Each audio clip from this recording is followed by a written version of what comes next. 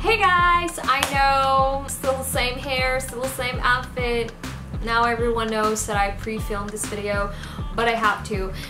First of all, let me just say, like, I know, I don't have any excuses, but I have been busy recently, so that's why I haven't really been making a lot of videos. So I actually just want to talk to you guys, because some of you have been asking me, like, you know what, you have promised, and actually I've mentioned this last time, that I never want to get bangs because, you know, I don't want the commitment of them and having the responsibility of maintaining it, styling it, and cutting it.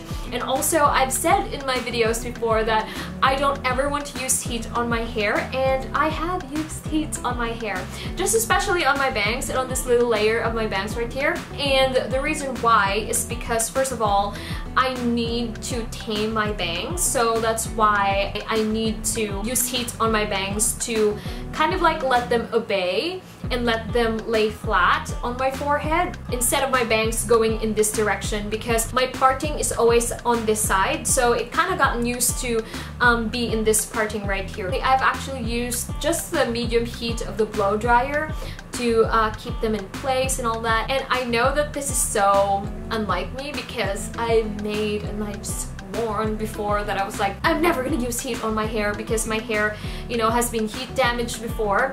But right now I'm like, you know what? Since I'm using heat on my bangs anyway, I'm not using heat all over my hair. So I was like, you know what? Might as well do some style. I know I've ruined my hair before, because before I didn't use any heat protection, and I was using heat on my hair almost every single day with a really bad quality of a curling iron and a really bad quality of a flat iron before. But now all of my curling irons and flat irons are really of good quality, and I can trust them that they don't necessarily fry your hair or anything. And I also have heat protectants here, and I also know how to take care of your hair if you are using heat on it, or to maintain that it doesn't look dried out, also so that it won't get damaged, especially during this hot summer season. Because this is the thing that I've noticed, you know, if you've been following me on my channel, my hair has been exactly the same.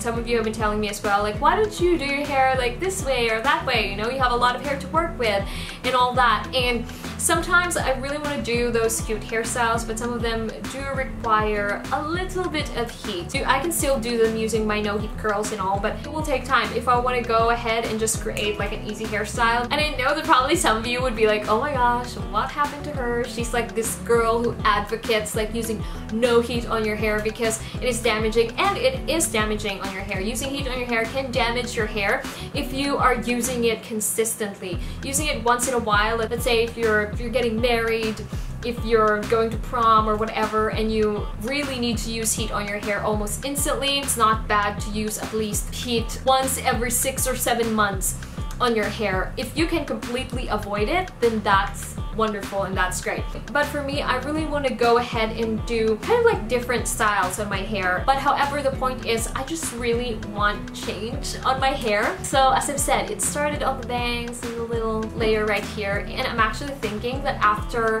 the long hair photo shoot and all that, this thought is still running on my mind. I'm not so sure if I'm really going to do it, but who knows, right? I'm actually planning, as I've said, to kind of like try and dye my hair.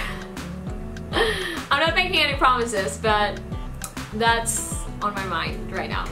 To do that and all, to kind of like make a little bit of changes here and there. But I'm just saying, I'm open to whatever changes that I want to do with my hair, and not to be so uptight about it. And also, I really do like the majority of you, because you all have been pretty much supportive with my bangs journey because I know that some of you have like really disliked me having bangs and all, but I'm like, you know what, I like my bangs and hair grows anyway, so might as well try out something new and different. That's like kind of like one of my goals this year, to try out something new and something different, or something that I haven't done before. And I'm not only saying that you know, on my hair. I've applied that in certain areas of my life as well that I want to do. I feel like the hair part is like the shallow part, and probably, I don't know, maybe next year I'm gonna go ahead and grow out my bangs again. But however, I do like them. I do like the change that is made on my hair and all that.